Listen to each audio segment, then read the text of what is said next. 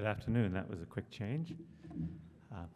I am another interloper. I'm a geographer, so I'm interested in space just as the architects are, but in somewhat different ways, and I think you get a sense of that from this afternoon's presentation. So the theme, as you see, is technology and empowerment, geographic information technologies. That's the lens through which I've come at these questions of technology and space. And by geographic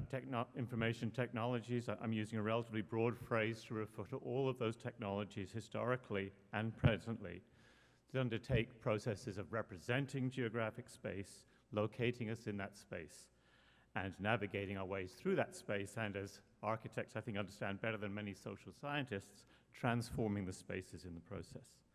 So this is something which happened under colonialism with atlases, sectants, wayfinding systems and ships, and is happening today with digital Earth, cell phones, navigation systems, and so on. So this is the lens through which I'm going to be looking at these issues, and I'm going to pose three questions. This is the social scientist for you, and work through each of these in turn. First, technology's trajectories are always already bound up with unequal empowerment in and through historical context. So this is remembering that empowerment is a very broad process. It's simply about enhancing or reinforcing the social and political influence of particular socio-spatially positioned groups. Then I want to narrate something which we've already heard something about this, quite a bit about this afternoon, the ways in which there's been a remarkable democratization also of geoinformation technology. In fact, we've seen several examples already. And then third, I raise this ongoing, irresolvable question of the serious questions that remain about whether, where, under which conditions, and in which ways democratization entails what I'm going to call emancipation,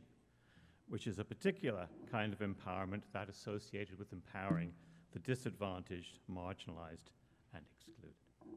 So let's take each of these propositions in turn and work them through the recent work that's been done on geographic information technologies.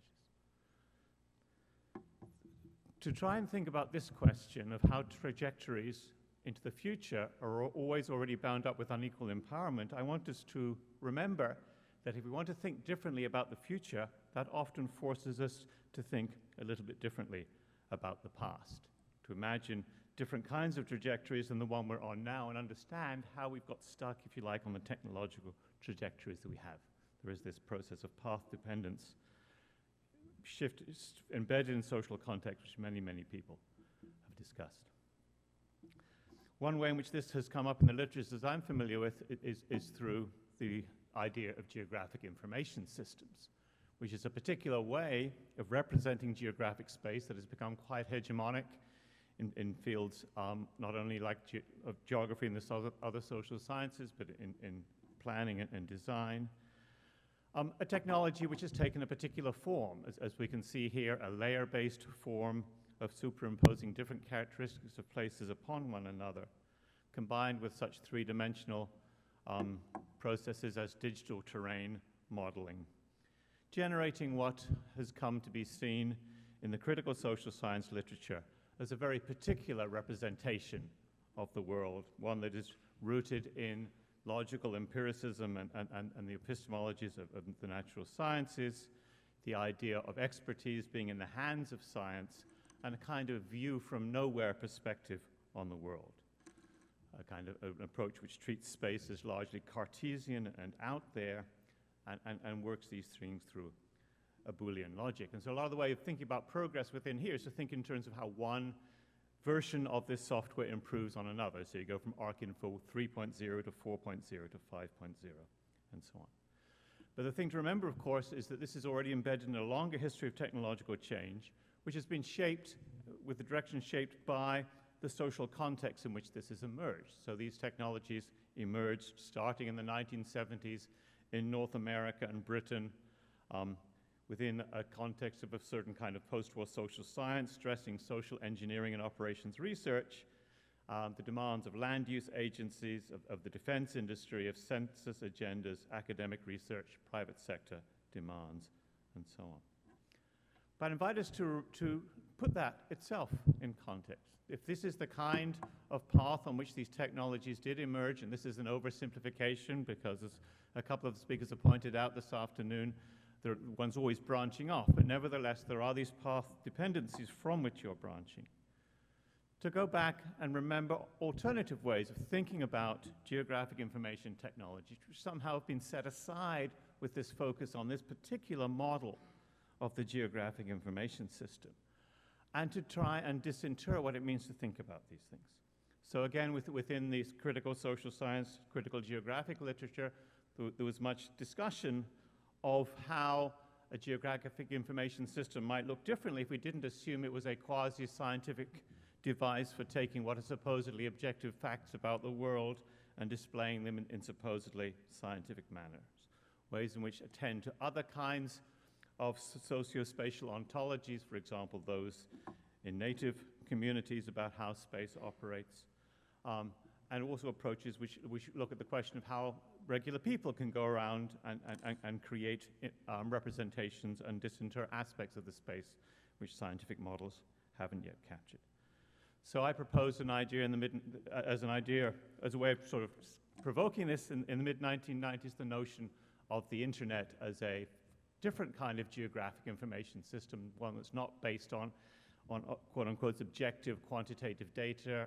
and cartographic scientific principles of representation, but is a much looser approach,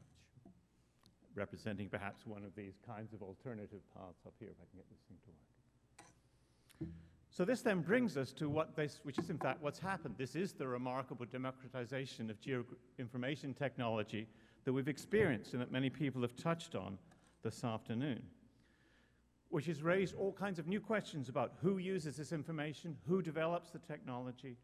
what kind of ways can the world be represented that are not necessarily picked up on the standard trajectories, what counts as valid and useful and relevant information, and what different kinds of futures of technology emerge out of this. A particular starting point into this within the geographic information system was what was known as public participation in GIS, the idea that people in communities could come together around GIS systems and engage in participatory planning, often imagined as a kind of Habermasian project of emerging consensus within the community about how to plan. And a great deal of effort was put into developing technologies that were user-friendly enough and enabled multiple people to work on them simultaneously from different sites, including the major GIS firm Esri developing these kinds of technologies. We experimented with very early versions of this in Minneapolis, where we developed something that was called the Minneapolis Neighborhood Environmental Inventory. It was an attempt to draw on the perspectives of people living in what is Minneapolis's poorest and most diverse neighborhood, to challenge them to represent the neighborhood in their terms rather than the terms that we academics might do so. So we went through a whole process of a selection of indicators,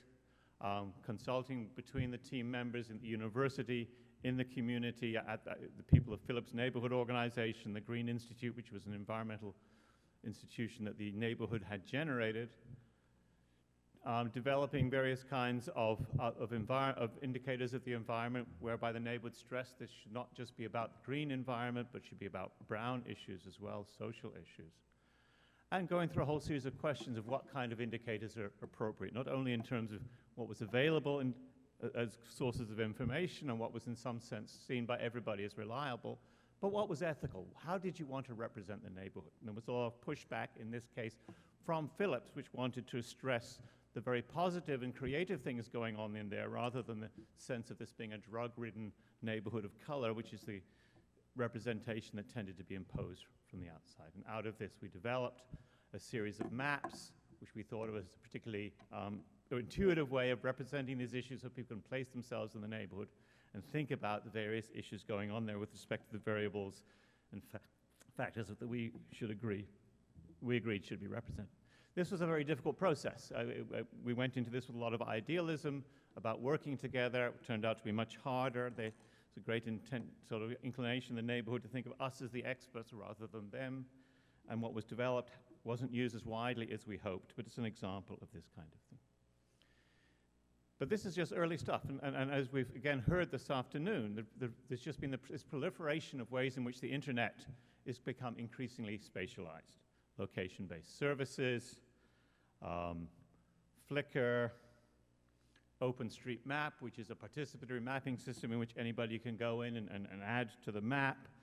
The yellow arrow, which somebody mentioned earlier this afternoon, Ashley perhaps. Second Life, which is taking us into the digital domain of worlds that we create and represent, and which of course reflect the world in which we live. A kind of wikification, if you will, of geographic information systems, generating this sense of user-generated content, crowdsourcing, emotion, affect, opinion being just as important as, quote-unquote, the data. And out of this, of course, comes a much more diverse and differentiated set of perspectives on what the world is and how it works that are in tension with the mainstream scientific approach. One term which has emerged very recently to describe this is the term neogeography, and I've taken this image off the web as a way of illustrating the chaotic nature of neogeography. It's this way of thinking about the web as a place where geography is being made all the time by everybody rather than something which is in the hallowed halls of a department such as myself. And out of this comes all kinds of challenges to the notion that there is any one hegemonic way of representing things, one set of data that matter, one perspective that matters, and trying to negotiate between different and often differently empowered perspectives on how to think about and act in the world in ways which engage across them rather than descend into a kind of relativist celebration of the multiple ways of representing the world. And this brings me to this third question, and I really want to reflect on the degree to which this process of democratization is also already bound up with a certain kind of emancipation. Certainly there is empowerment, there's always empowerment, but to what degree is it an empowerment of the disempowered?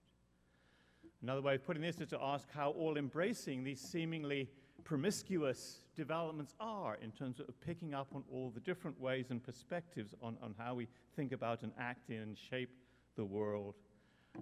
and to what degree these can and do disrupt the empowerments that already exist. So on the one hand, we can celebrate the democratization, the social networking, the crowdsourcing, the meaning creation, the ways in which expertise is decentered as people think of their cell phones and their Twitter accounts as part of expressing the geography of the world. Yet at the same time, as we all know, these digital inequalities are quite persistent. They're always shifting, but the digital divide is every much as present as it always has been. The web remains unequal, with debates about, even within the web, about net neutrality and intranets versus internets, quite apart from the question of access. Not just access to the web, but access which is fast enough and sophisticated enough that allows you to participate, if you like, as an equal partner. There are also, as we've heard this morning, so I won't get into this any further, this issue of shifting notions of privacy, in particular what we might think of geoprivacy. So the debates, for example, about whether street mapping by Google, Street View mapping, is in fact something to be countenanced, or whether, as in Germany, people should have the right to have their houses taken off the web, and many other ways in which cartographic representations can focus on an individual in ways in which statistical data do not. What about this question of emancipation? Well, I think we need to be cautious not to equate